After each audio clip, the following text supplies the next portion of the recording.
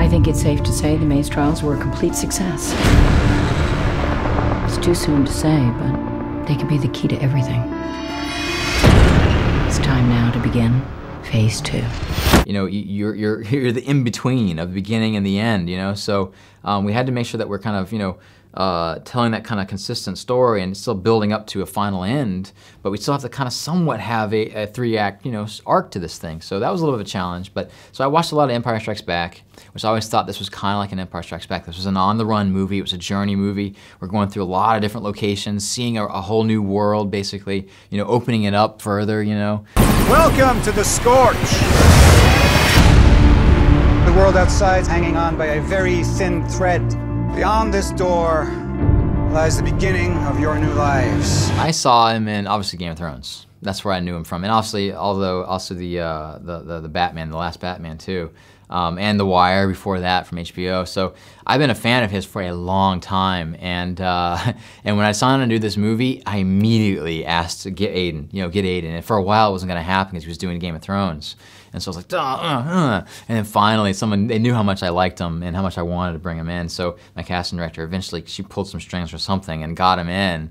And then, you know, finally it was a thrill, man. It was like, he's such an amazing actor. And just the subtlety, and it was so interesting to kind of work with him and find, you know, what the camera likes, essentially, with an actor like that, and it's all about the close-up. He's so subtle in his kind of, you know, facial expressions and his little tics and things, and it's just fun to watch him.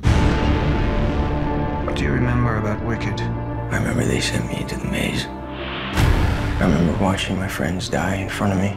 Don't you want to understand? Understand what? Why this all happened?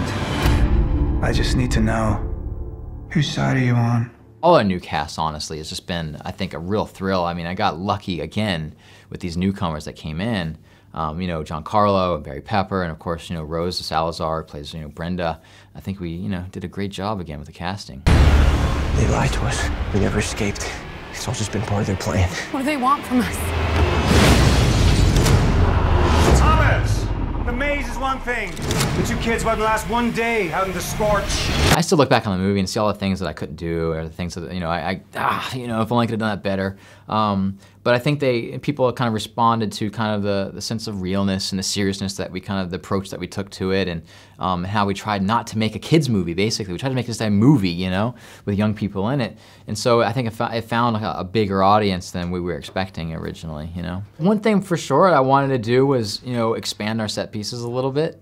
You know, there was something I wanted to do. It's something I always loved about Spielberg movies, is those set pieces. They were really great little ballets, these little dance between camera and the actors and the story and the actual, you know, suspense and thrills.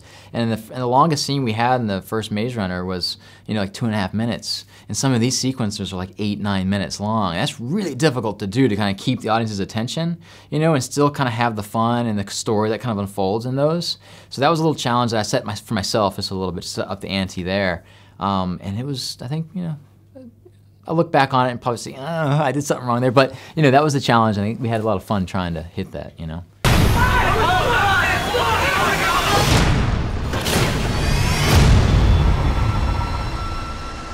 What the hell? Ours is PG-13, of course, in America, and that's kind of what we were hitting. That's what we were trying to target. And it was a little bit of a dance, a little bit of balance, but I'm a big fan of the movies that I grew up on as a kid.